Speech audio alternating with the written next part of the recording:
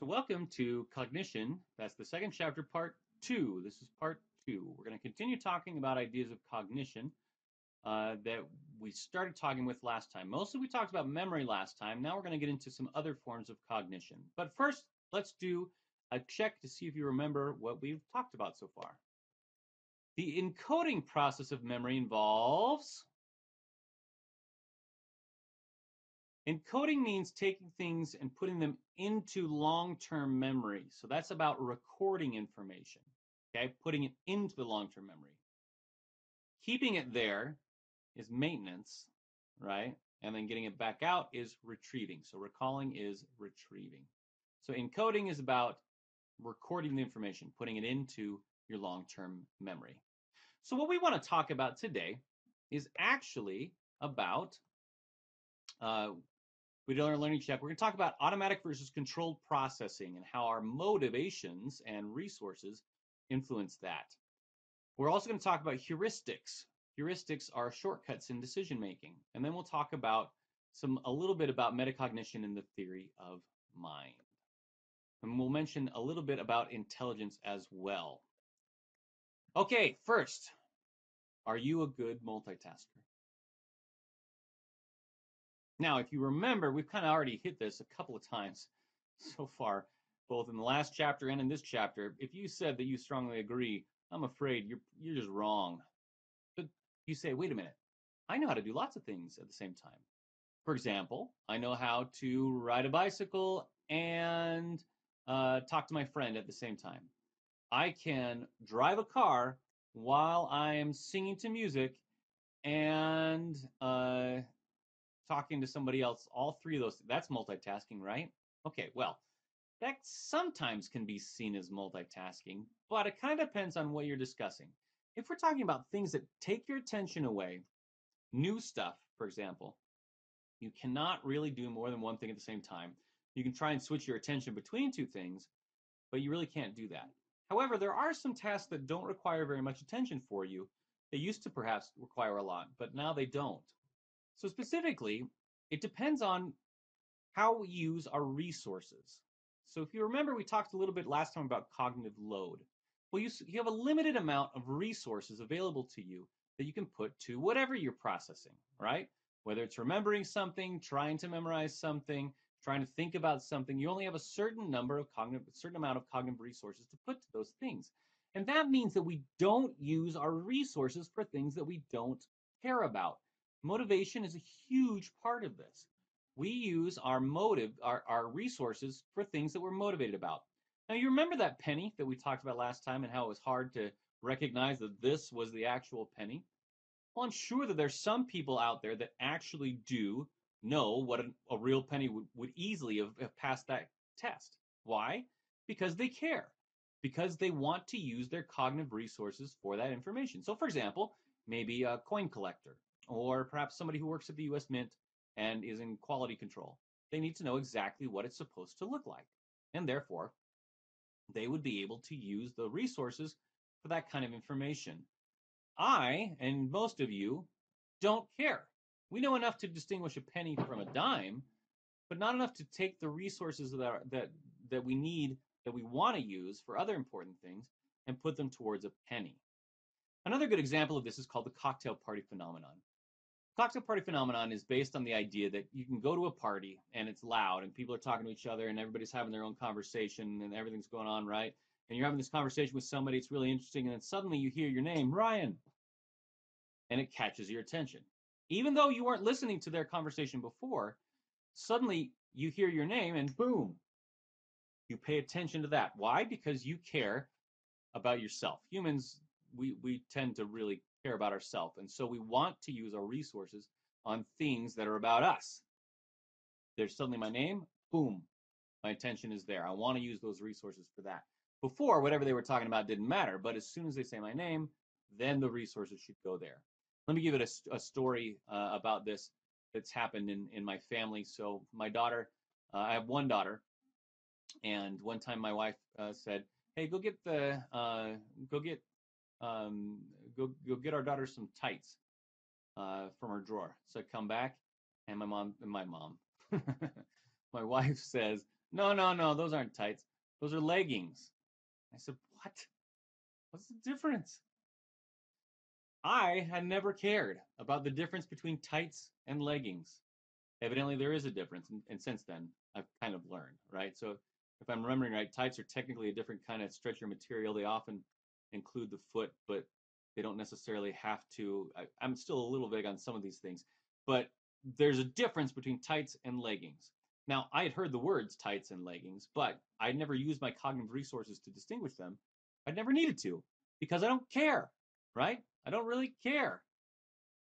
Here's another story. One time we were looking, my wife and I were looking online for some, those little green army men. I was going to use it for an activity for one of my classes. And she's clicking through and she's like, oh, what about these? And I said, no, I don't think I want those. Those are Germans. She said, what? I said, no, look, those are German army men. She said, what are you talking about, German army men? Oh, so look at the helmet. It's a German helmet. And she's like, what? You cannot tell the difference between army men based off of a helmet. Now, I'm not a huge army war buff, but I know enough to know the difference between a German World War II Army helmet and an American World War II Army helmet. And I was right, by the way. They were German, right? My wife doesn't care. She knows the difference between leggings and tights because she cares about those and she's used her cognitive resources towards understanding the difference. I, for whatever reason, use my cognitive resources to understand the difference between an American and a German World War II Army helmet. We use the resources that we have on the things that we care about. We care about ourselves, but there's other things that we care about. Now, what does this mean for you? There are certain things that we do that can become automatic or controlled, and it depends on how many resources they are going to take. The classic example is when you learn to drive. So for those of you who know how to drive, if you remember learning how to drive, perhaps you were with your parent, and the first time you were driving, you had to pay attention to everything, right? So where your foot was and how to hold this and lower. Oh, man, there's things coming at you all the time, and you became overwhelmed. What happened is you were under cognitive load. All of those things were new operations. There were new things that you had to do. And so they required cognitive resources, a lot of resources. That is a controlled process or a controlled behavior because it requires a lot of control over your cognitive resources. There's a lot of things going on, and so there's a lot of new attention that you have to pay to it. Over time, that behavior of driving can become automatic. Now, for those of you who've driven for a while, you know that every once in a while, if you're driving the same path, like from work to home, that sometimes you can kind of go and you're thinking about whatever you're thinking about, and suddenly you're in your house, and you're like, whoa, how did I get here? Something that used to take a lot of control and a lot of cognitive resources now takes very little. Why? Because you've basically created an automatic process that you know how to do those things. Now, that doesn't mean that you shouldn't have to pay attention when you're driving. In fact, when something happens that requires your attention, let's say like a deer runs in front of you, that is going to bring your attention right away. Okay, automatically you're controlling and you're using those resources to deal with the situation, in this case, the deer in front of you. But certain behaviors, especially routine ones, can go from controlled to automatic. This is not the case with new information that you're receiving. So, for example, when you're studying, that's going to be a controlled process every time, not because you haven't studied before, but because the actual information that's coming to you is going to require your attention to process. That means that you cannot do something that's going to require controlled process with something else that's going to require a controlled process. If that's your version of multitasking, you're failing because you cannot pay attention to both of these things at the same time. You can switch attention, but you can't do it both at the same time. With an automatic process, you can do an automatic process while you're using your cognitive resources for something else. For example, driving and having a conversation. We're going to play a game. We're going to play Scattergories, or a version of Scattergories. It's going to be very simple. So here's what we're going to do. I want you, as fast as you can, to think of a band, a food, and a U.S. state that starts with the letter C. Ready, set, go. So You thought of a band, and you thought of a food, and you thought of a U.S. state. So I'm glad that you could think of a band. So I think of Creedence Clearwater Revival, maybe for a band, or a food, chocolate chip cookies. Good. Now, all I really care about, though, is the U.S. state. For the example that we want to do, let's just work on the U.S. state that starts with the letter C. I want to know which one of these you chose, because these are your only options. These are the only options that you could have chosen: California, Colorado, or Connecticut. Now, remember when we've talked about your memory and how you process information? We talked about how it's not a videotape and how it's not a file folder of pictures or anything else. Well, that's the same for a piece of information when you have to answer this kind of a question. So, for example, I'm in Colorado.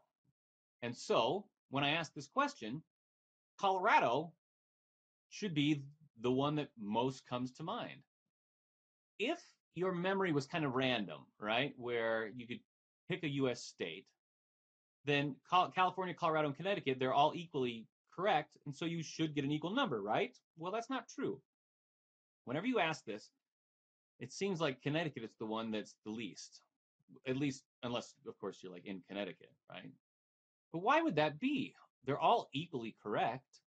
Why would people choose Colorado more? And it seems kind of obvious. If you're in Colorado, you choose Colorado. But to answer the question, all of these are equally correct. So why would we choose one over the other? The answer has to do with accessibility of concepts. So here is the analogy we're going to use. Pretend like your mind is a fish tank. And when I ask a question like, choose a state that starts with the letter C, you have to dip in and scoop out a fish, which is an answer, right, that fits that category. Well, the stuff that's at the top of the fish tank is highly accessible. So, for example, when I'm in Colorado, that's a fish that I've used pretty recently. And so to fish out Colorado is pretty easy because it's at the top of the tank. I've used it recently. You put it in, you take it out, you put it back in, take it back. It's all at the top of the tank. But things that you don't use as recently tend to be at the bottom of the tank, right? You don't fish them out very often, so they tend to sink to the bottom, stay at the bottom. They're harder to fish out. They are less accessible. Concepts are more or less accessible depending on how often you use them. So I use Colorado quite a bit because I'm in Colorado. It's highly accessible to me. I see Colorado all the time. I work at the University of Colorado. I look at my license, it's got Colorado. My license plate says Colorado. There's a lot of Colorado going on, right? Connecticut, I haven't lived there for a long time. I used to live in Connecticut, but I haven't lived there for a long time. And so it's not as accessible anymore. I don't use the word Connecticut very often or anything associated with it. The accessibility or the availability of information can be either high or low, depending on what's going on. Now, let's keep going with this. What could we do to make Connecticut more accessible? One way we could do it is just say the word Connecticut all the time. Connecticut, Connecticut, Connecticut, Connecticut, Connecticut, Connecticut. That's one way we could do it, and that would make it more accessible. But I don't have to do that. I don't have to just say Connecticut over and over and over and over again. Instead, I can just mention things that are associated with Connecticut. Because, like fish, our memories don't swim alone. They swim in groups, in schools. So, for example, this is the school of fish around the concept that I have of Kentucky. So, the state of Kentucky, I associate with the Kentucky Derby. That's a separate concept, Kentucky Derby. I associate it with basketball because, I'm old and Kentucky and basketball go together. And KFC, because KFC stood for, at least, Kentucky Fried Chicken, right? That was what KFC stood for. So if we want somebody to think about Kentucky, what we're saying is they don't have to just say Kentucky, Kentucky, Kentucky, Kentucky, Kentucky. What they can do instead is let's talk about fried chicken, and let's talk about basketball, and let's talk about horse races. We don't have to say the word Kentucky at all, but because we're talking about those other things, everything associated with it becomes more accessible. The collection of things that go together, like the school of fish, is what we call a schema. A schema. all of the pieces of information that are associated with a concept. That's the schema. So for example, if you look at the schema, this is a schema for elephant. Pachyderm is another word for elephant. Dumbo is an elephant. The elephants live in Africa. Elephants eat peanuts. All those things are associated with elephants. So this is a schema of elephants. And so if I want somebody to think about elephants, I can just talk about Dumbo and Africa and peanuts, and then all of it becomes more accessible. This process of making something more accessible, taking something from low accessibility to high accessibility, is called priming. Priming is the process of making a concept more accessible. And when you make a schema more accessible, everything associated with it also becomes primed. It becomes more accessible. So a schema is a mental structure that includes beliefs, other information about a concept or class of objects. It's all the information about that concept. And priming then is making it more accessible. Now I want you to look at this schema and tell me what it's a schema of. Now I'm not going to make you answer. But if you said women, you are a sexist. Now, okay, hold on. Let's talk about this. There are many kinds of schemas. Now remember, schemas are mental structures that include beliefs and other information about a concept or class of objects. So let's say that this was a schema about women. You say, no, that's not real, that's not true. That's a stereotype. Well, guess what? Stereotypes are schemas about groups of people. A stereotype is a version of a schema. And the other thing is, you do not have to believe it. You don't have to believe any of those things in order for them to be in the schema. So you don't have to believe that women are nurturing, moody, kind, or bad at math, as long as those concepts have been connected to the concept of woman in your brain, then it becomes a schema. A stereotype is a form of a schema. And unfortunately, that also means that these stereotypes and things that are connected, even though you may not believe them, may become primed as you are primed with women, for example, or whatever the group happens to be. So for example, I'm a white man. There is a stereotype that white men can't jump. And so part of the schema of me as a white man includes can't jump.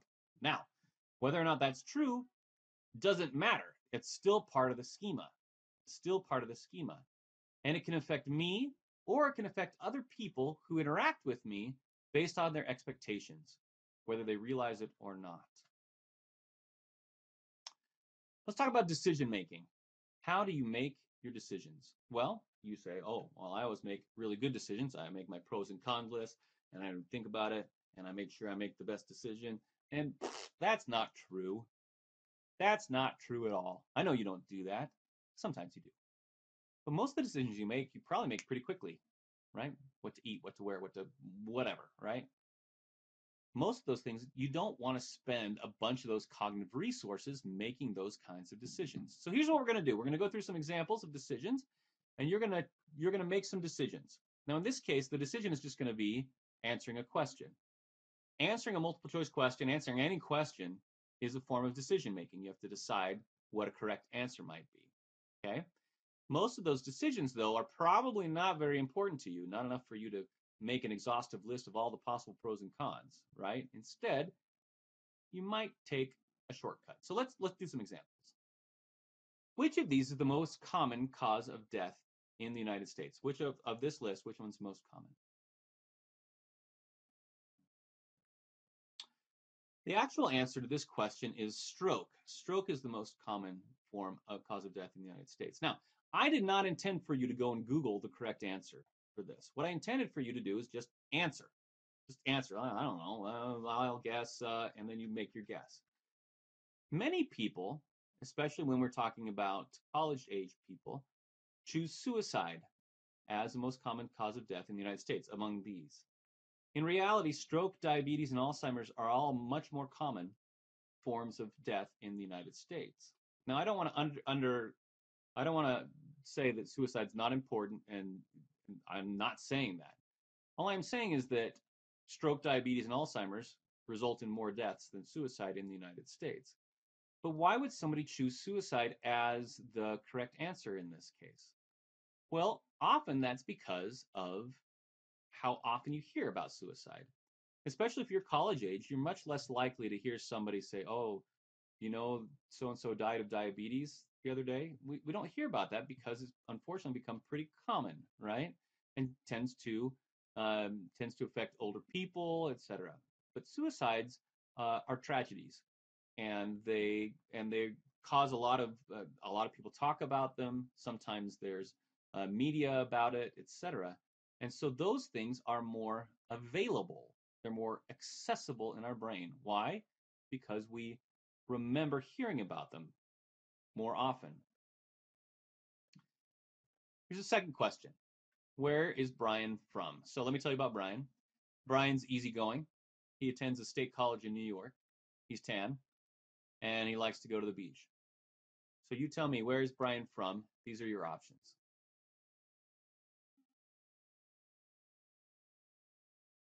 Now, you've never met Brian, but you should have picked New York.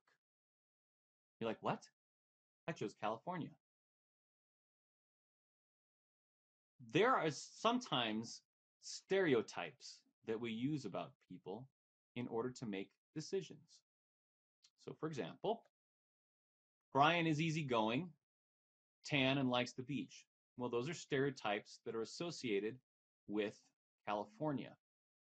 However, anyone who attends a state college in New York, 90% of the people who attend a state college in New York are from New York. So objectively, the most likely answer is going to be New York. However, sometimes we like to make our decisions not based off of objective piece of information, but instead on stereotypes, schemas that we have about groups of people. And if I know that in this case, Brian likes going to the beach and stuff, well, bro, people in California, they go to the beach all the time. You can live in Nebraska and still like to go to the beach and be easygoing and tan. But we have a stereotype that fits California. Now, in this particular case, the objective information that you should have used was that he's from a state university. He goes to State University in New York, and 90% of the people do. So objectively, that's the most likely answer. Okay, for this one, we're going to split you into two groups. So tell me the last digit of your phone number. All right, you chose your last digit of your phone number was odd. So here's what I want you to tell me. How many computers have you owned in your lifetime?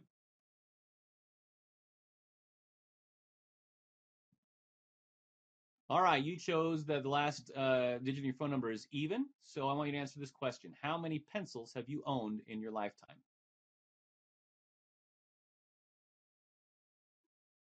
Now I want you to answer this question. How many countries are in the European Union?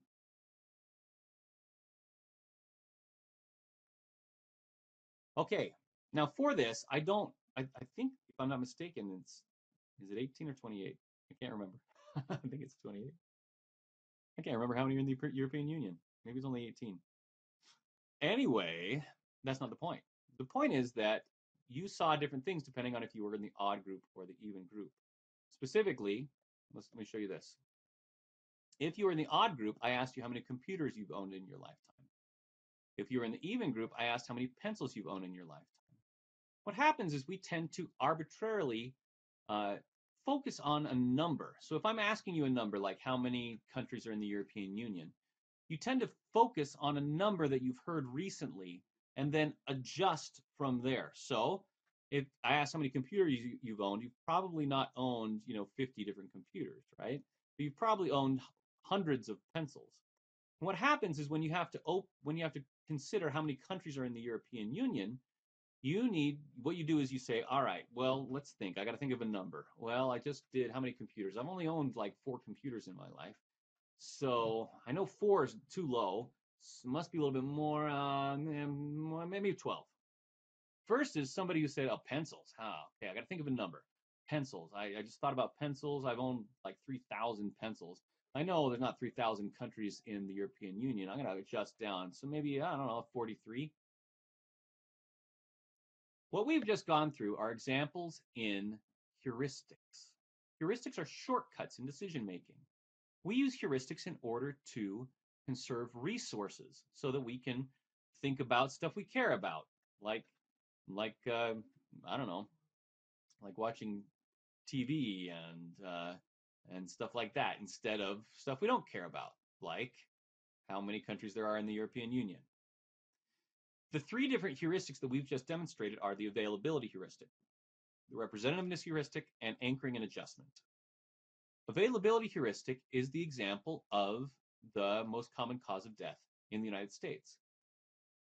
We tend to make decisions based off what's readily available in our brain. So, for example, hearing about death by suicide is readily available in your brain. It's more available than people who die because of diabetes. Therefore, you're more likely to use that as the decision making. All right, whatever's most available to me, that'll be the right answer. Representativeness is when we use a stereotype in order to answer questions. So, for example, Brian is tan and easygoing and likes going to the beach, but he also goes to a state college in New York. Well, instead of focusing on an objective number, something that's objectively more likely, like the fact that 90% of the people who go to a state college in New York actually are from New York, instead we focus on the stereotype and we answer based off of whatever stereotype we have about that group. Anchoring adjustment is what we did with the numbers. If you thought about the number of computers you owned, you had 4 computers, and so you adjust up, but you don't adjust enough. It becomes an anchor, and you adjust from that anchor. So the first number, 4 computers, becomes an anchor for the next number you need to figure out, how many countries in the European Union, but you don't ever adjust enough. You're anchored to that first number. Conversely, if you've owned 3,000 pencils in your life, and then you know that you need to figure out how many European Union countries there are, you know it's not 3,000, but you never quite adjust enough. You're still anchoring mentally on that number. We need to talk about intelligence. Intelligence is difficult to define, right? We need to talk about the difference between G and multiple intelligences. So G stands for general intelligence.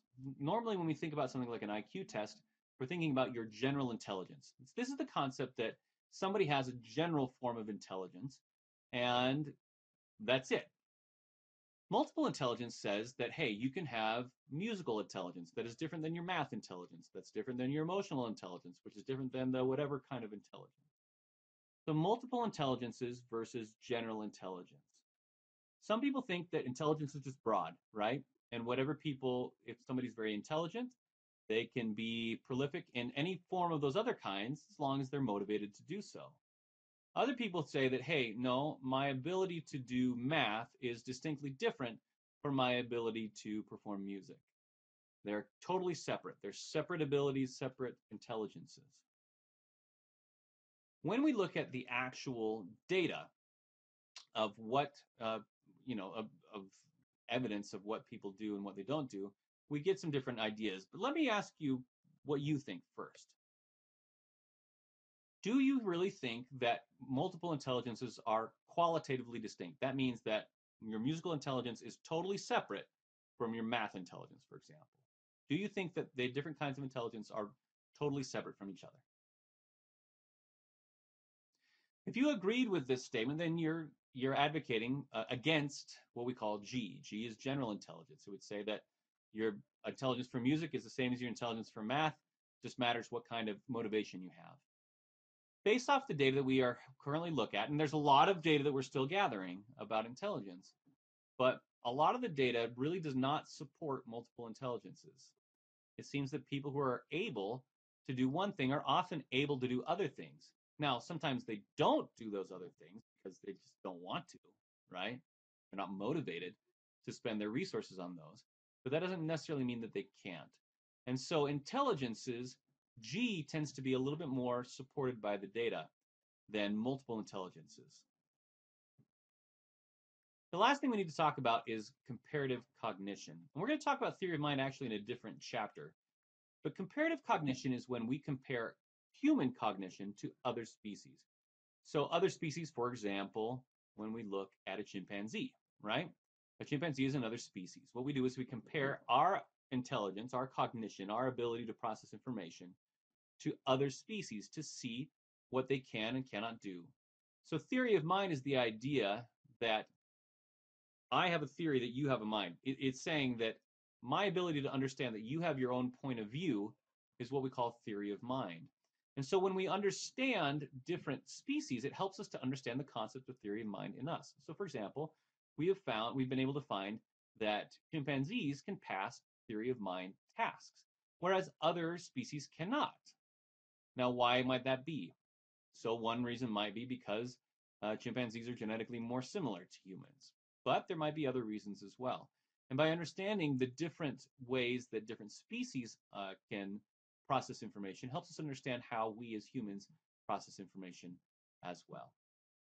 All right, let's do a couple of review questions.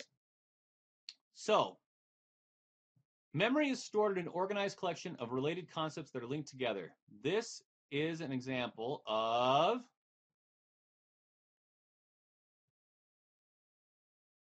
okay, so the organized collection of related concepts is called a schema. It is true that a stereotype is an example of a schema, but a schema is the correct answer to this particular question. More people are afraid of flying than driving because plane crashes get a lot of attention. This would be an example of availability heuristic. If they get a lot of attention, then hearing about a plane crash is more available in your mind, even though actually car crashes are much more common, right? But because we tend to hear more about plane crashes than car crashes, like on the news, it's more available in our brain, and so we're more likely to say that plane crashes are more common because it's more available to us. It's been primed, more acceptable. All right, thanks everybody.